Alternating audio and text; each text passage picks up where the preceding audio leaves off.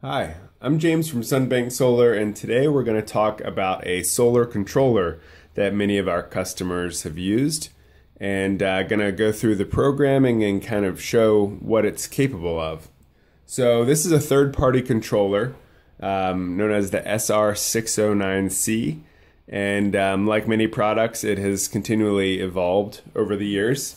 First thing we're going to do is show you the inside. So and this is with the with it's disconnected from power. You can take this this cover off, and you can see how it's hooked up. So what we have is here is pretty basic.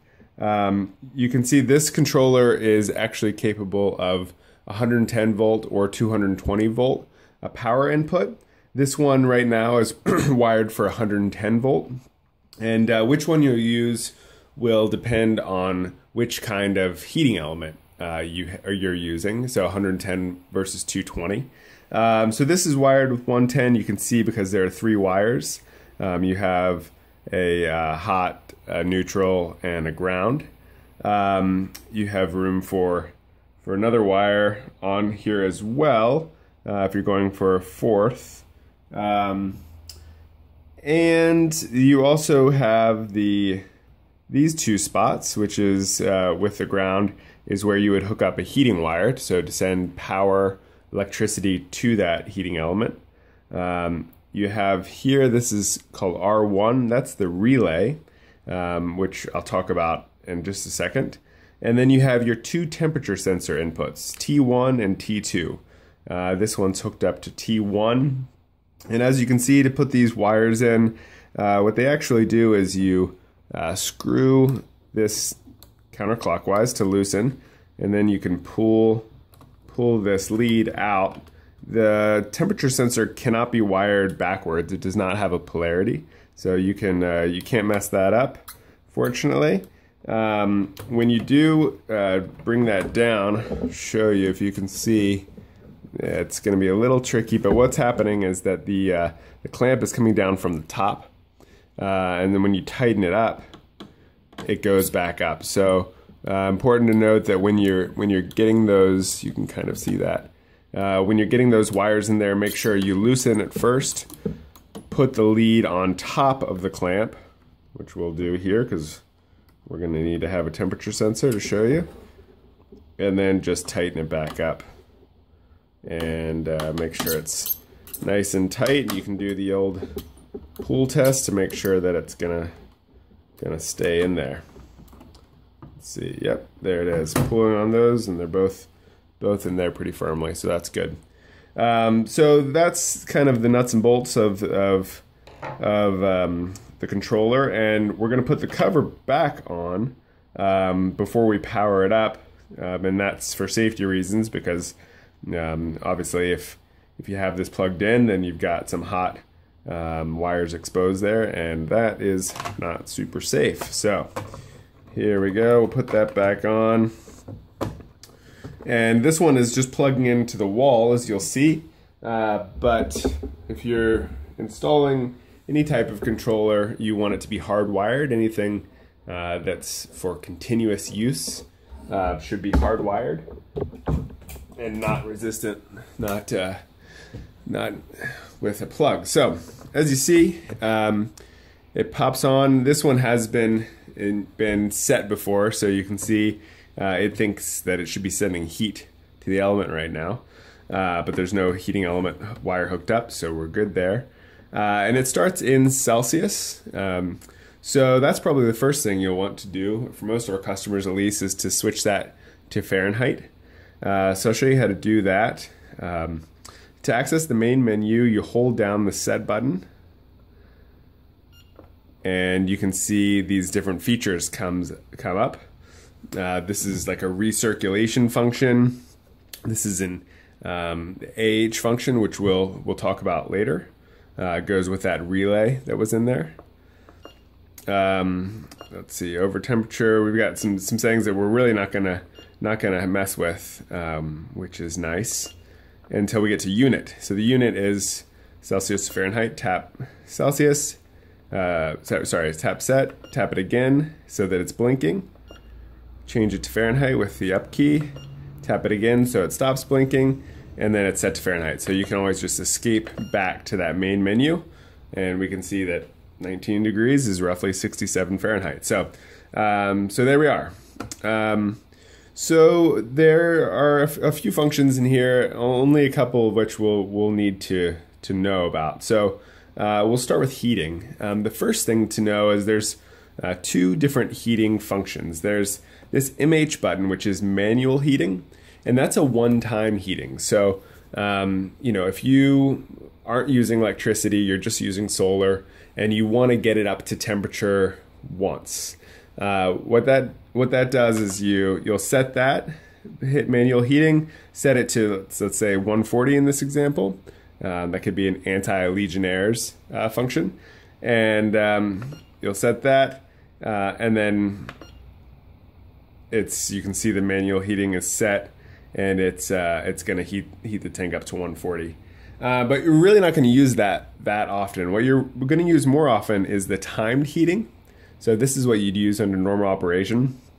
And we're in the time heat function now. So you get into the timed heat function just by tapping set once, not holding it down, as that's the main function. And there are 3 timed heating settings. So you can see timed heating 1, and the 0 indicates the start time. And then you have timed heating 1F, which is the final time. So you can think of it like that. And then we also have timed heating 2 start, time heating 2 final, time heating 3 start, time heating 3 final. So the way to turn these on, you know, different people have different ways they want to set this. But the reason these timed heating functions exist is so that you can have your water be hot when you need it, and then not have the electricity on, say, during the day when you want to give the solar some room to heat. So we typically recommend for people the kind of easiest hands-off setting is to just use timed heating 1 and to set it to be on all day at an acceptable temperature for your shower, which some people is 110, some people like 120. So to do that, you would set it you would start the time at 0000. This is military time.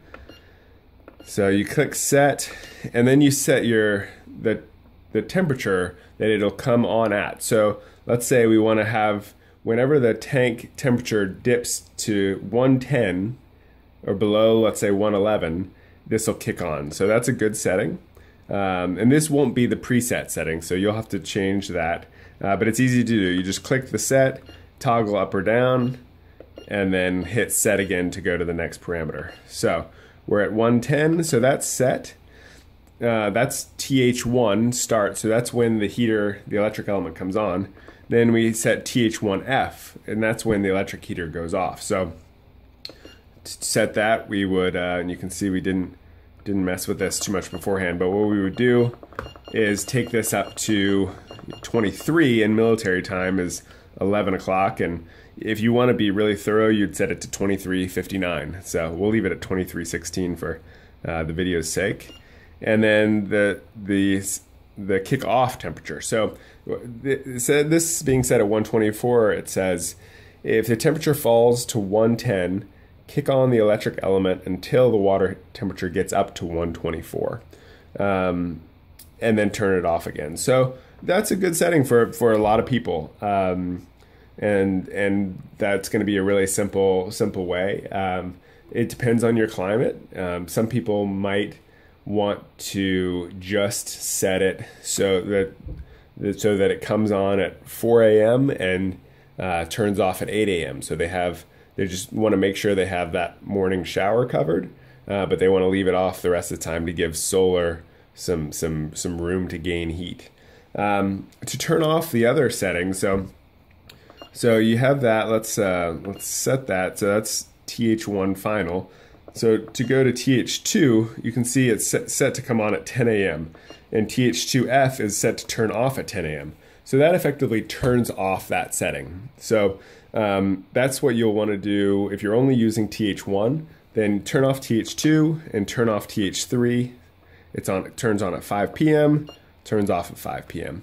You could also use those, for example, if you wanted to have a morning shower and an evening shower time that you were sure you were going to have hot water, and then kind of leave it to solar for the rest of the time. That's what you could do. And that would be slightly more electric efficient than, say, having it on all the time, possibly. And again, all this depends on your consumption, the climate you're in, and kind of your personal considerations. So that's the timed heating function. That's really important. The other features, so you can always escape back out to get back to the main screen. The other features we'll look through here. So you hold the set button. Like I said, this is a recirculation function that that most people won't mess with. It's to run a recirculation pump in your house. What we'll do, and you can turn the beep on or off here. That's an important feature for some people. What we'll really focus on is just a couple of other settings in here. The main one is this AH function. And this is really important because this can run your overheat protection, which is a really handy thing. We have a product on the Sunbank website, which is a valve that connects the cold and the hot line in the furthest sink from your water heater, like under the bathroom sink, and allows the pump to pump hot water back through your cold line to effectively make it a recirculation system. So it's the way to put an aftermarket recirculation system on your house. And the reason that comes in handy, yes, it gives you instant hot water at the taps like you'd have in a hotel, but from a solar perspective, it also allows you to have overheat protection and freeze protection for any exposed plumbing, between the tank and the condition space. And as we always say, that's really the only part of the system that's susceptible to freezing. So that's a good freeze protection mechanism. For overheating, it basically uses your house as a radiator, as a heat dump. So this AH function, basically what it does is the temperature sensor, which is here. You can see it's all coiled up. There's the actual sensor that goes in the thermal well. This sensor can sense, obviously, the temperature in the tank, and when it gets up to, say, 170 or 175, because of the stratification in the tank, that means at the top of the tank, the temperature might be closer to 210. So that's a good time to turn on the overheat protection. And what it does is this pump, and we'll unplug this.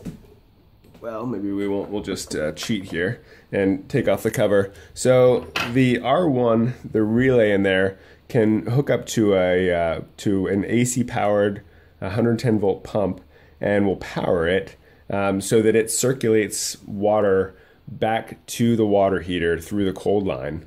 And it can circulate that until the tank is cool enough, that it's not going to blow the temperature pressure valve.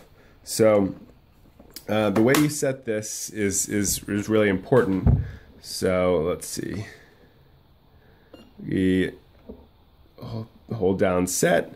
So we turn AH. We hit set again. Turns AH on.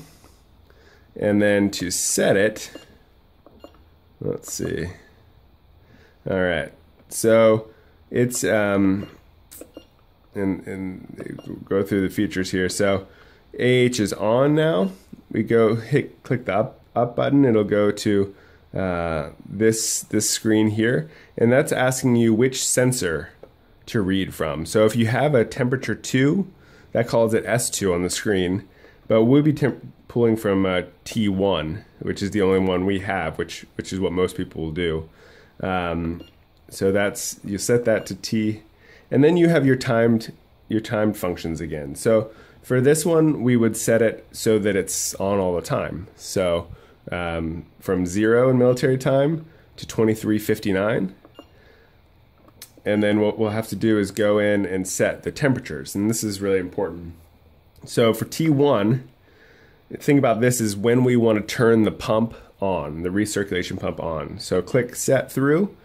And right now it's set to 104, which is not right. We would want this probably right around 170.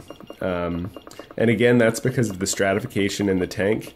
170 in the middle of the tank will mean 210 at the top of the tank. So that's a really important little caveat to note. So to get this set correctly, let's say 170 there. So that's for T1, and again, think that's the kick on for the pump. And then T2, let's see, or T1F rather, the kick off for the pump. So we want it to go 23:59. That just means that the controller is going to be looking for this scenario, this 170 degrees all day. But then we need to set the kick off temperature. So scroll through here, change it 23:59, and the kickoff temperature in here is set to 113. That's way too low. You don't want to dissipate all your heat out of your solar water heater. So for this, we'll change this up, and you can really leave it right at the top. Let's say 165, and you just want to cycle out 5 degrees. When it gets down to 165, it's satisfied. And then if it gets up to 170 again, you're having a really sunny day and you're not consuming any hot water, then it'll just keep it right in that temperature, which is a really handy feature. So that is set. So you can see you can also do a T2 and a T3, but we won't mess with those because we just want it to be on all day. Going through these features here then, the only other one, this is a T disinfect. This is an interesting one. This controller has a function where if the water temperature in the tank doesn't get up to 140 degrees every 2 weeks, it will take it up there with the electric element. And it does that because of Legionnaire's disease. That's the temperature at which Legionnaire's disease is killed. And so that's the reason it does that. So the only other one you would want, and I might show this in a different video, is the timing function. So you can actually turn on that R1 with just a timer, and this is a good freeze protection mechanism for the winter. So on really hard freeze nights, if you're concerned, you can always let your faucet drip. But even better is having this turn on for 5-minute intervals or less in the middle of the night, just to cycle a little bit of hot water through those pipes. And again, you're only worried about the bit of pipe between the tank and the condition space, but it's good to run some water through that so that you don't have any freeze problems in the attic or anything like that. So it's a really handy feature for that. A lot of people don't have climates where that's an issue, but in case you do, it's good to have that. And those are really the main features that you're going to use. Other controllers that folks use are typically just temperature controllers that will just control the element. This one does a little bit more, so wanted to show you some of the features. Thanks so much for making it through this long video.